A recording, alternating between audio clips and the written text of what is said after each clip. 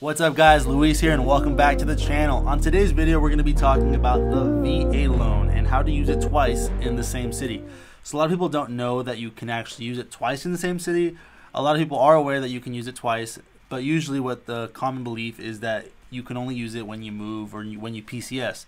So when you PCS, you go from one base to a different base. So hypothetically, you're going to go from the East Coast to the West Coast, and that's a huge move. So you can use the VA loan again because you're forced to move. But a lot of people are not aware that you can actually use it twice in the same city. There is some criteria that you need to meet before you can do this, and we're going to be going over that in depth. But before we get started, make sure you guys hit that like button, hit that subscribe button.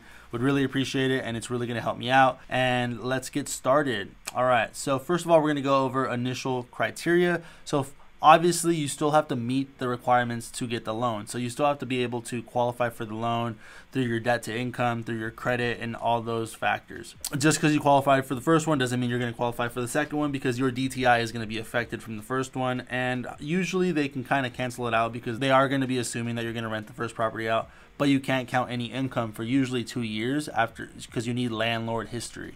So they usually just cancel it out, and if you do have a contract with the property management company, they will sometimes take that. That's something you need to ask your lender directly, and every lender is different, so just make sure you talk to different lenders and see what their requirements are with using income from the initial VA loan and trying to use that as a rental property. So once you actually qualify for a second VA loan, you have to make sure that you have entitlement remaining.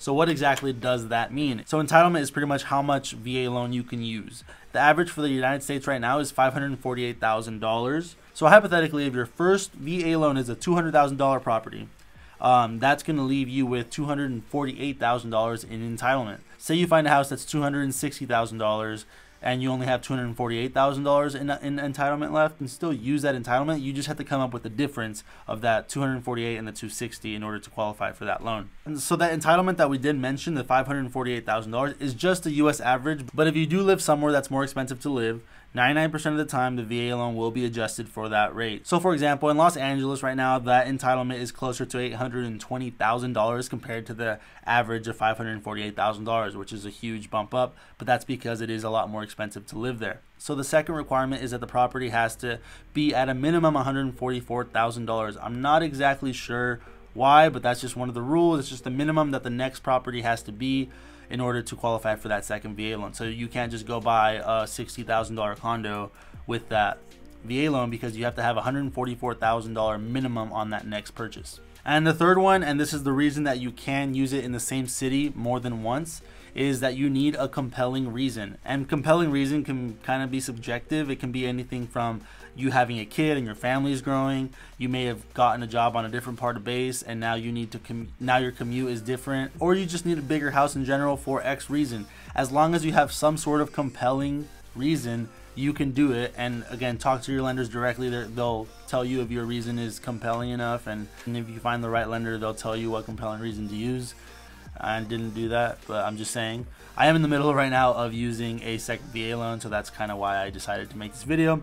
I have been in this house now for like 7 or 8 months and am going to be using my second VA loan in the same city. I'm not going anywhere, and I'm just going to be moving like 2 zip codes over, and I'm going to be keeping this as a rental. And the last reason, which I think is pretty obvious, but I'm going to say it anyways, is you have to have intent of moving into said property. You can't say I'm going to use my second VA loan and then just not move into that property and stay where you're currently living at. If you do use a VA loan again in the same city, you have to have the intent of moving into the property, because if you do not, that's technically mortgage fraud and you can get in a lot of trouble for that. So just don't do that, or if you do that, I would just be very smart about that. Don't do it.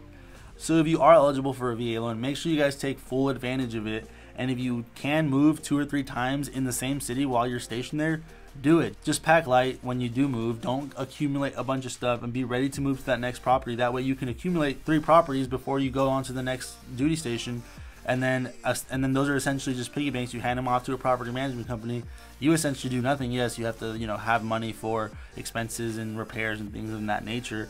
But you essentially just got 3 properties, 3 investment properties that weren't meant to be investment properties, that are now going to be your little piggy banks, and they're going to appreciate. You're going to get some cash flow out of them, and you got them offered pretty much 0% down. So I feel like nobody really takes advantage of the VA loan as much as they can. So if I were you and I did have a VA loan eligibility, I would definitely take advantage of it to the fullest. But with that being said, guys, you guys already know, quit the slag and make it happen. If you guys got any questions, go ahead and drop it down in the comments. Make sure you hit that like button if you haven't already, and I'll catch you guys next time.